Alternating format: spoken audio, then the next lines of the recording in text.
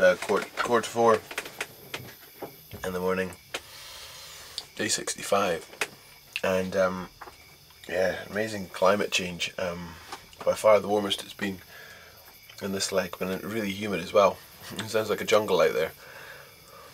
So I'm pretty close to the Mississippi, which I crossed last night, and got a bit of a dog leg, so go north a little bit to start with, and then east, basically heading across towards the shores of Lake Michigan at Green Bay, which I won't make today, but I'll get there at some point tomorrow morning, past Wausau.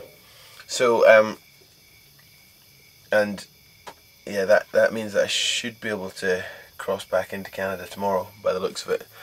I'm feeling okay, but I mean, I guess my mind's already starting to think as to, day 65. That means that if, and it's a big if, and I'm not getting ahead of myself, we manage to keep doing, solid 240-mile days, then we could be within a fortnight of Paris now, a fortnight of the finish, which is exciting. I can start to get my head around that.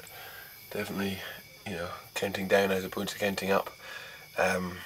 Feels like a very much longer than 2 months I've been on the road, that's for sure. So yeah, 14-15 days from here. But yeah,